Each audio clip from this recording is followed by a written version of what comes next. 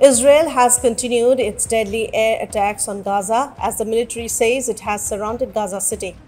Thousands of Palestinians from Gaza who were working in Israel when the war started have been forced to return to the enclave. Some 4,000 were believed to have gone missing amid a campaign of mass arrests after October 7th. At least 9 Palestinians killed in overnight Israeli raid across occupied West Bank, including 5 in Jenin.